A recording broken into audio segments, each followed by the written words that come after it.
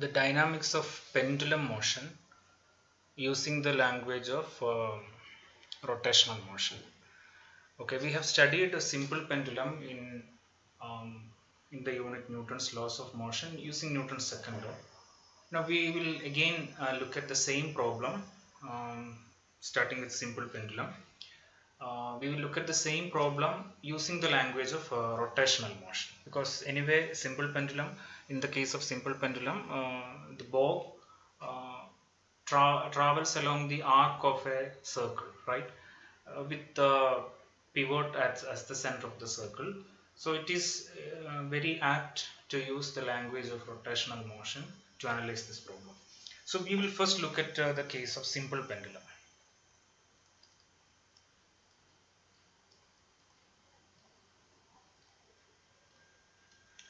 So this is our first case.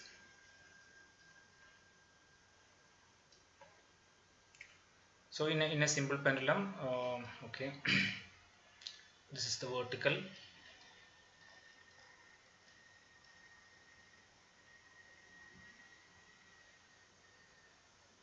Okay, and this is the bob. We are treating the bob as a point particle, and it is tracing an arc like this. Let us say length of the pendulum is L, and at this instant it makes an angle, let us say phi, with the vertical. Okay. Okay, now let us try to analyze this. So here the weight of the bob is acting vertically downward, and tension of the string on the bob will be along the string towards the pivot point. Let us see how we can look at this problem from the language of rotational motion. So first we need to calculate the torque of this bob about the axis of rotation. So the axis of rotation is a perpendicular axis passing through the pivot point. So this is our origin O, pivot point O is the origin. So we are going to calculate the torque acting on the bob about the origin O. Okay. So it's clear that the torque due to the tension will be 0. Okay, because R cross T will be 0. T is acting along the direction of R, so the angle between R and T will be 180 degrees, so that there is no contribution to torque from the tension. So the only contribution to torque is from the weight of the bob. Okay, so let us see what is this torque. So let me redraw this figure here. This is the pivot point.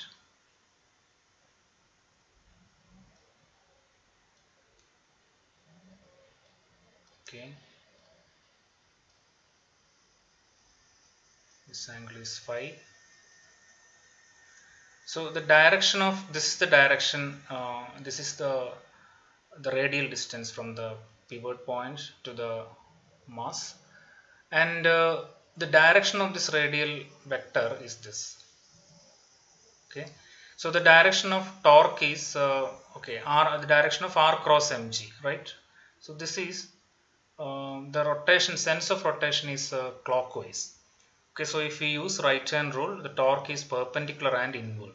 Okay, it will be in the minus z direction, or perpendicular and inward. So what is the magnitude of the torque? Torque is equal to, so since it is inward, we can put a minus sign. So what is the magnitude? Perpendicular distance into force. Force into perpendicular distance. Force is this weight of the bob, which is this, W is mg. What is the perpendicular distance to the line of force? So this is the line of force, and the perpendicular distance from the pivot is this.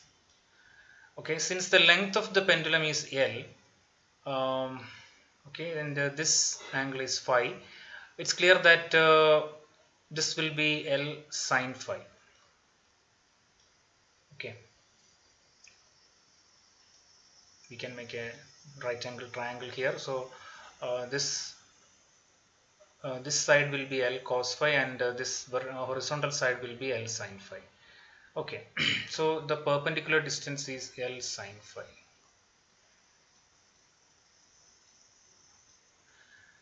Now, when the angle phi is very small, okay, only small angle oscillations are simple harmonic oscillations. So, for small angle oscillations, we can approximate this as minus W L phi, because sin phi is approximately equal to phi for small angles. So, this is the torque. Okay. Now, this torque we can write as I into alpha, right? This is also a fixed axis rotation. In other words, this is a pure rotation. Axis is stationary. Okay, so for pure rotation, we can write torque as moment of inertia into angular acceleration. What is the angular acceleration here? Angular acceleration is a rate of second derivative of the change of the angle phi. Okay, so this we can write as d square phi by dt square. Okay, so this equation I can rewrite as I d square phi by dt square plus taking all the terms to one side. Okay, let's divide through moment of inertia.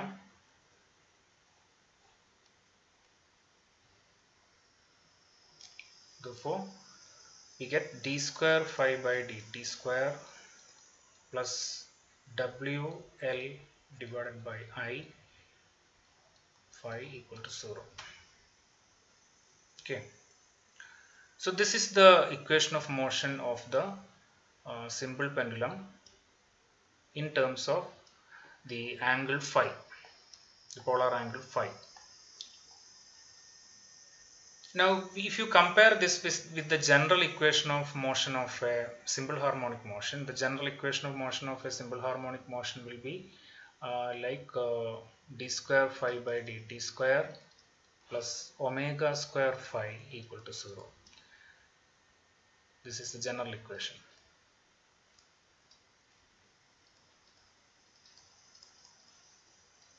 In terms of the variable phi. So, this omega is the angular frequency. Okay.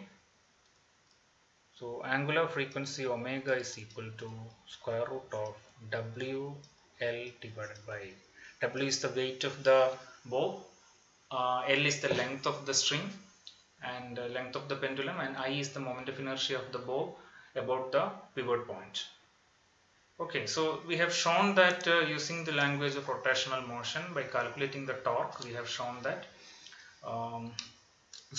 we have shown that the motion of the simple pendulum is simple harmonic and the angular frequency is this much. Okay, let us see, we get the familiar result that we obtained earlier. But the important point now is we have used only minimal steps to arrive at this result. So this clearly shows that the easiest way to solve the pendulum motion is using the language of rotational motion. Okay. Okay, now let us further try to simplify this formula, angular frequency. So this angular frequency omega we can rewrite as W is mg L divided by what is moment of inertia of the bob about the pivot point. The mass of the bob is m and the perpendicular distance from the axis of rotation is L. So we can simply write this as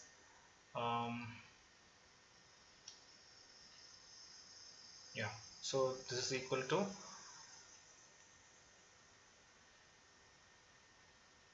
m L square. Okay. So we need only the distance from the axis of rotation. This is the mass point. It's a point particle. So the mass is m and the distance from the axis of rotation is L. Okay. So ml square. So that's m will cancel. Omega is equal to root g by L. This is the same value we have obtained by applying Newton's laws of motion directly. So what is the time period of oscillation of the pendulum? T is equal to 2 pi by omega. So 2 pi in root of L by G, the familiar equation. Okay. So this is how we can solve simple pendulum using the um, language of rotational motion. Now let us extend our argument to the case of a physical pendulum. Okay, this is a real pendulum. In a simple pendulum, we have assumed that the bob is a point particle and it is attached by a string, okay, which is weightless. But in an actual pendulum, the bob is not a point particle, it has some dimension, and also it is suspended from a pivot by means of a rod. Okay, so let's consider a general physical pendulum. Consider a body of some arbitrary shape. Okay, it can be any shape. So let us say it is suspended from this pivot point. There is a rod, something like this. Let's call it this pivot point as A. Okay, so this body of an arbitrary shape is suspended from a pivot point by means of a rod passing through the pivot point, and it is swinging about this pivot point. Okay, let us treat it as a physical pendulum. And how do we calculate, how do we analyze the dynamics, and how do we calculate its time period? Okay, let us assume that the center of mass of this body is somewhere here at a distance, let us say L, from the pivot point. Okay, then so we assume that the entire center of mass is treated as if the entire mass of the body is concentrated at this point. So that means once we consider the center of mass, let's say the total mass of this body is m. So once we consider this point of center of mass, this problem we can translate, this problem of the physical pendulum we can translate like this. There is a pivot point A here. Okay, this is the vertical, and this body of mass W, that is mass M, that is weight W. Okay, it is swinging about this pivot point. So this problem is like a simple pendulum. The only thing is that this is not a point particle, but the center of mass, if you consider the center of mass, we can treat the center of mass as a point particle. We can assume as if the entire mass of the body is focused at this point. Okay, the motion of the center of mass we can simulate, we can treat it as the motion of a simple pendulum, as if the center of mass is swinging about the pivot point. So this problem can be translated, this is the effective picture of this problem. Okay, so the analysis can follow as in the case of the simple pendulum. We can write the same equations. So only difference is that now the angular frequency, earlier we have written the expression for angular frequency. See here, angular frequency is here, WL by I. Okay, we can write the same expression for angular frequency. So here angular frequency is W is the total weight, L is the length of the center of mass from the pivot point. Okay, and the distance of the center of mass from the pivot point L divided by I. I is the moment of inertia about the pivot point A. Okay, this equation is similar to this earlier equation, but the only difference is that now we cannot write I is equal to ml square. That's not possible. W is mg, but I is not equal to ml square because it is not a point particle. Okay, what is IA? That depends upon the shape of this body, how the mass is distributed about the pivot point.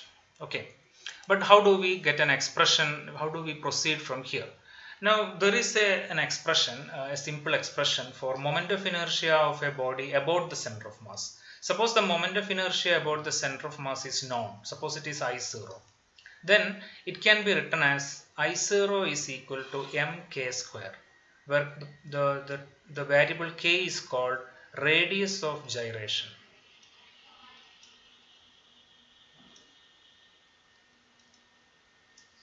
radius of gyration or radius of gyration.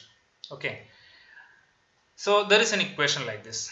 Okay, so moment of inertia of a body about its center of mass you can express in terms of the total mass of the body and a quantity k square, where k is radius of gyration. So if this is so, then we can have a simple expression for the angular frequency. You know, from parallel axis theorem. Okay, if you invoke parallel axis theorem,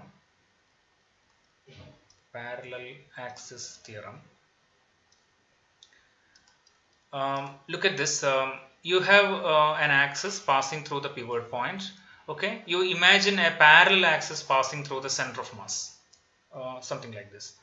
A parallel axis passing through the center of mass. So if you know the moment of inertia, this is the moment of inertia about this axis is Ia.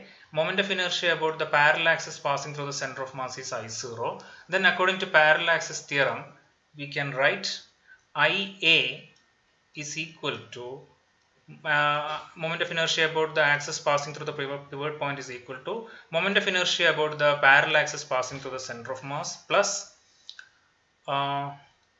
m L square, where L is the separation between the two axes. Okay. Now, okay, so therefore what is I0? I0 I can write as, in terms of radius of gyration, I0 I can write as mk square, okay, plus ml square. So I can take m outside, k square plus L square. Now with this we can have a simplified expression for angular frequency. Now angular frequency of the physical pendulum is square root of, what was the general expression, WL by Ia. What is W? W is the weight, mg, L divided by, now what is Ia? I is equal to m into k square plus L square. Okay, so this is equal to square root of GL, m will cancel, divided by k square plus L square. This is the expression for angular frequency of a physical pendulum. Okay, and therefore the expression for the time period is, which is 2 pi by omega, that is 2 pi into root of k square plus L square divided by GL. This is the expression. In the case of a simple pendulum, we should understand that from this we can get back the expression for simple pendulum. For simple pendulum, it's not an extended body, so the bob is a point particle. Therefore, center of mass is the bob itself. Okay. Therefore, there is no separation from the center of mass. The moment of inertia is zero. Moment of inertia of the bob about the center of mass is zero, because there is no distance from the center of mass. Therefore, this k is equal to 0 for simple pendulum. Okay. This k, radius of gyration, is to express moment of inertia about the center of mass in terms of mk square. In the case of the bob, there is moment of inertia, simple pendulum, there is moment of inertia of the bob about the pivot point is ml square. But what is the moment of inertia about itself, about the center of mass? Center of mass is this point itself. It's a point particle. So moment of inertia about center of mass is 0 for the bob. So this k is 0. Okay, so if k is 0, what do you get? K is 0, this L square by GL, so 1 L will cancel, we get 2 pi in root of L by G, the earlier expression we will get back. Okay, so for physical pendulum, the only difference is that the expression is the same, even though the shape is complicated. Once we look at the center of mass, we can assume that the center of mass is oscillating like a simple pendulum, okay, like a point particle. So we can express the same equation of motion as in the case of simple pendulum we can write, and because this picture of the simple pendulum and this effective picture is the same, and angular frequency we can write it down like this. But the moment of inertia is not a simple expression like ml square, that we can express in terms of radius of gyration and distance from the pivot point. So finally this is the time period of the simple pendulum, sorry, physical pendulum, 2 pi in root of k square plus L square by G. The importance of pendulum measurements was that between 16th and 20th centuries, the most accurate measurement of acceleration due to gravity were obtained from pendulum experiments. The time period of pendulum can be, like, look at the expression for the time period of a physical pendulum. That is 2 pi root of k square plus l square by gl, square root of k square plus l square by gl, and from this equation, if you invert this equation, you get the expression for acceleration due to gravity. Here we can measure the time period of the pendulum very accurately by counting the time for many swings. Then only limiting quantity in the accuracy of calculation, measurement of acceleration due to gravity is how to determine exactly, how to determine accurately the center of mass of the pendulum, and also how to accurately determine the radius of gyration. Okay, so these were the limiting quantities. So generally acceleration due to gravity was measured by pendulum measurements. Then this problem of exactly determining center of mass and radius of gyration was solved by an invention by English physicist Henry Cater, and the pendulum that he developed was called, it has been called Cater's pendulum. In Cater's pendulum, it's also a physical pendulum. Okay, it's a special case of a physical pendulum. So we have a physical pendulum of some shape. It is suspended from, there are two knife edges here, A and B. This can be suspended from either knife edge A, that means knife edge A can be used as a pivot and it can be suspended from that, or knife edge B can be used as a pivot. And here, suppose this is the center of mass of the pendulum, and the distance of the center of mass from the knife edge A is LA, from knife edge B is LB. Okay. Now suppose we swing the pendulum from knife edge A and measure the time period. Okay. Then since this is also a physical pendulum, the expression for the time period will be same as that of a physical pendulum. That is 2 pi root of k square plus L square by GL. Okay. So we can use the expression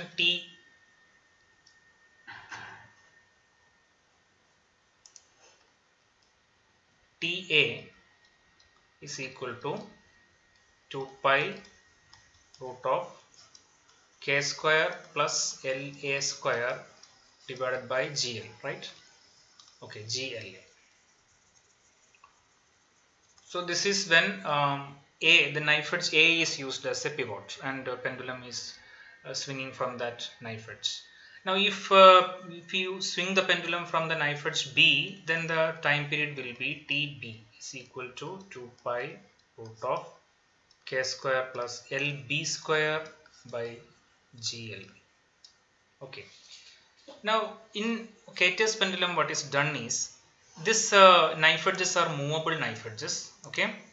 So the distance LA or LB can be accurately adjusted in such a way that TA is exactly equal to TB. Okay, so we can adjust the distances LA or LB such that the two time periods are exactly the same. Now if we equate the time periods, let us equate them.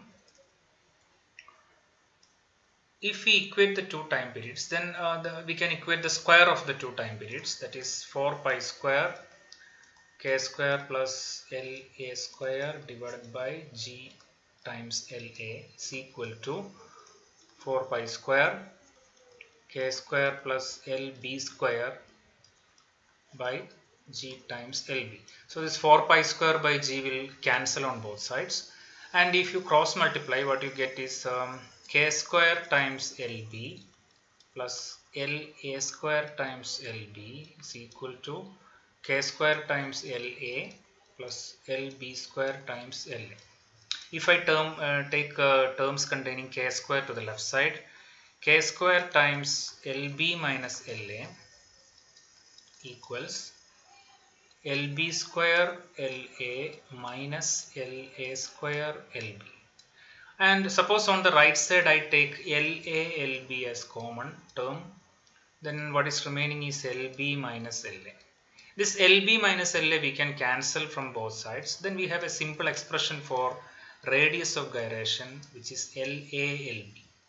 Okay. Now let us substitute the expression in one of the two terms. Now TA equal to TB, we can call it T. So time period of K-test pendulum is 2 pi root of, instead of K square, let me substitute LALB plus LA square divided by G times LA. We can cancel an LA from numerator and denominator. So what is remaining is time period is equal to 2 pi root of. So if one LA gets cancelled, what is remaining is LA plus LB divided by G. Okay. So you can notice that in the expression for the time period of K-test pendulum, K square term, radius of gyration, is absent. So we don't have to worry about radius of gyration now. The time period depends only on the distance between the two knife edges. Now it's we can invert this equation. So the expression for acceleration due to gravity is by squaring both sides and taking G to the left side. So what you get is 4 pi square LA plus LB divided by T square. Okay, so we can see that acceleration due to gravity depends only on the distance between the two knife edges. We don't have to worry about, and also the time period. Okay, so we can accurately measure this distance between the two knife edges and also the time period of K-test pendulum. So K-test pendulum provides a very good accuracy in the measurement of acceleration due to gravity. This was invented by Henry Cater in the 19th century. Okay, so this was a very good improvement over a physical pendulum in the accurate measurement of acceleration due to gravity. So today in this class we have discussed how to analyze pendulum motion using rotational dynamics. First we discussed simple pendulum using the language of rotational dynamics, and we have got the solution very easily. The equation for simple harmonic motion can be arrived at very easily. And angular frequency general expression is square root of WL by I, where W is mg and I is moment of inertia, and which reduced to the familiar expression square root of G by L for simple pendulum. If you consider a physical pendulum, similar expression we can write down. Now how do we get I, moment of inertia, about the pivot axis A? Now this can be obtained from parallel axis theorem, and also moment of inertia about the center of mass we can write down in terms of radius of gyration and mass and K square. Okay, so we get an expression, time period of the physical pendulum, root of K square plus L square by GL. And yet another improvement over physical pendulum is K-test pendulum, so that we don't have to worry about this radius of gyration and center of mass of the body. Okay, we can express time period completely in terms of the distance between the two knife edges, LA plus LB. Okay.